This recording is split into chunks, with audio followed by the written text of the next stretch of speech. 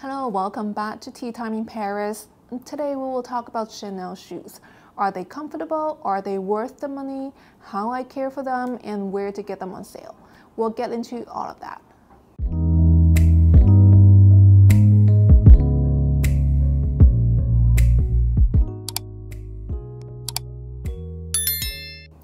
As you may know, I'm a huge fan of Chanel shoes. In my personal history of designer shoes, I think Chanel came pretty late.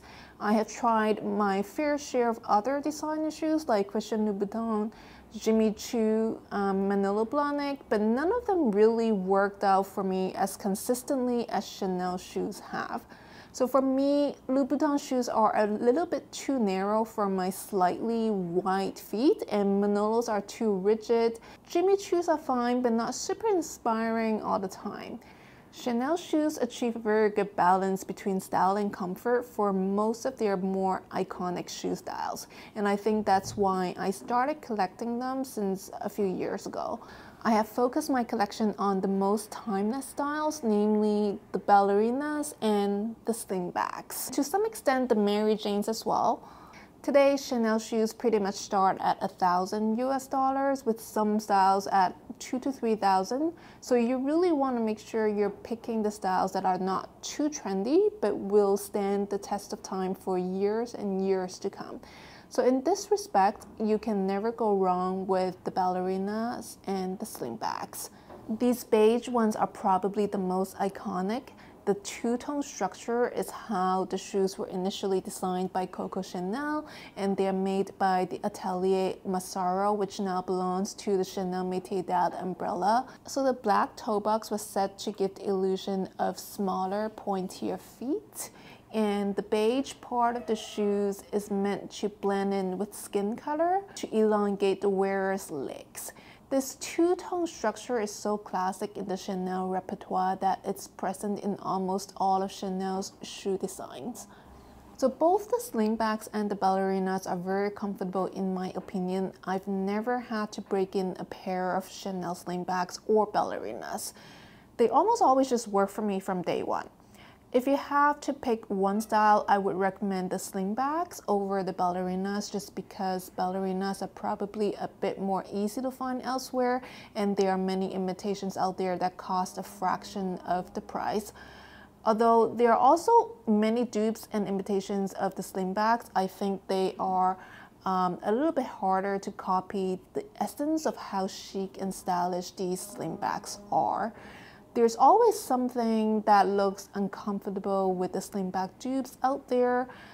Also, I find the Slingbacks to be very versatile in terms of dressing an outfit up or down. So because of these Slingbacks, I very rarely wear high heels anymore. I find these shorter block heels achieve the elegance I want quite effortlessly. They are also a lot more comfortable and practical than stiletto heels. You can wear them on any street surface and walk for a decent amount of time without worrying about getting your heels stuck in the pavement or getting tired because of the height. It's also a lot more French chic than stiletto heels. You've probably noticed French women almost never wear stiletto heels because they find them to be a bit too aggressive, like trying too hard. We never want to look like we're trying too hard to impress, do we? Next, we have these Mary Jane styles.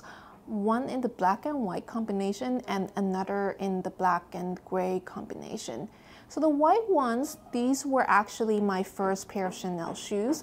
It was love at first sight. I thought they were so emblematic of Chanel that I couldn't resist. I hesitated a lot between these and the beige Slingbacks as my first pair of Chanel shoes, but in the end I picked these because the Slingbacks would always be there because they are classic styles, whereas these ones were seasonal styles and would likely be gone super fast if I didn't get them.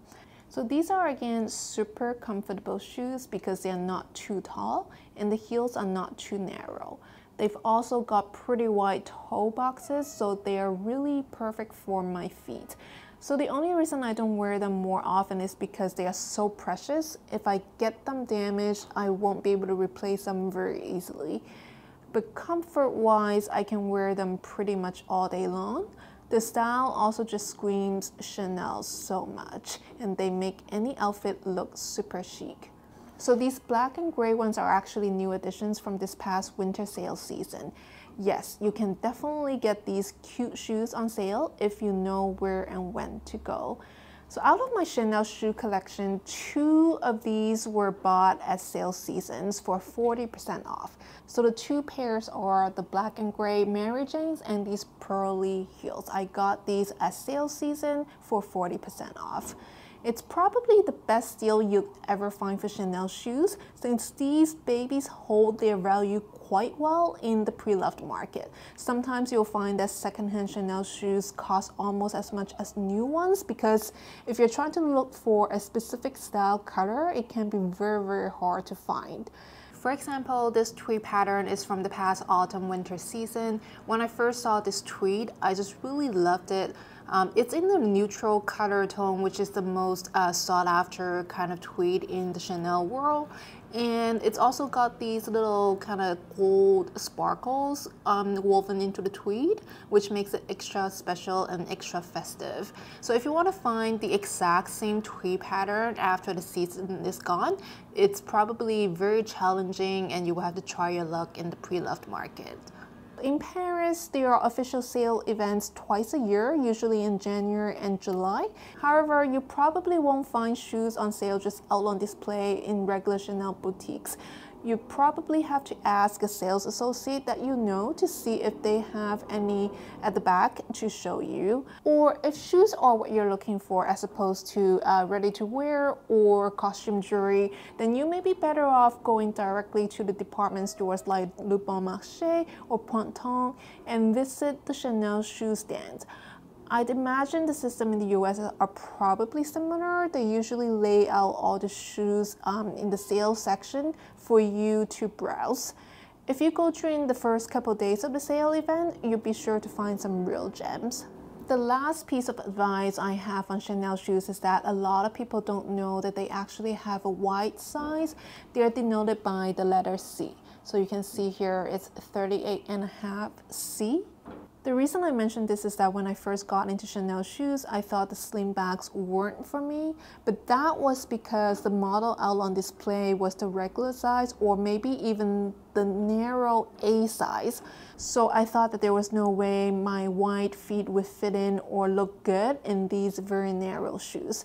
But the very wise essay brought out the C size for me, which I didn't even know existed, and I've been hooked on Chanel shoes ever since. So are Chanel shoes worth the price still today? To me, absolutely. But don't get me wrong, they are luxury items and need to be treated as such. So for every pair of my Chanel shoes, I wipe them down carefully after each wear. I use this premium leather lotion from Cadillac Select and a microfiber cloth. You can get both of these items off of Amazon. And I just dab a little bit of the lotion on the cloth. I even it out on a small surface, and then I just wipe it, give it a very gentle kind of wipe along the surface. If you see any dust or stains, be sure to kind of rub it and take it out as much as you can. So this way it makes sure that the dust and stains from each wear doesn't accumulate, and it gets substantially harder to get stains out if they start accumulating over a long period of time. But if you give it a light wipe after each wear, chances are they'll remain pristine looking for a much longer time than you'll expect. I also use this spray. You can also get this from Amazon, by the way. So this is to make sure that your shoes are kind of repellent to any water or stain. But of course, you should never wear these shoes under the rain. But sometimes we can be caught in the rain unexpectedly, so this comes in pretty handy. You don't have to do this very often. I usually probably do it like every half a year or so, just to make sure they still have a bit of coating on them.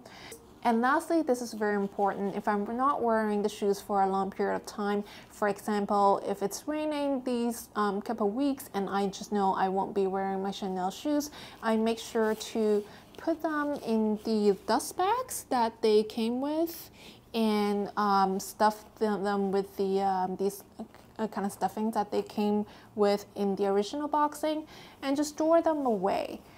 So this helps them be away from sunlight, and also they are not just laying out in the open to collect dust. So again, I would never wear them outside when it's wet or when I know I'd be walking in the park on gravel. So no, they are not very carefree shoes, but they are Chanel. Please share in the comment section down below whether you love Chanel shoes as well and what your personal experience has been so far with the brand, whether you love their classic designs or you like to venture out to other styles like their sneakers, boots, or snowshoes. I personally haven't had any experience with those types of shoes from Chanel, so would love to know what your opinions are and if you find them to be worth the price. Thank you for watching until the end. I hope you enjoyed this video. I'll see you in the next one. Bye.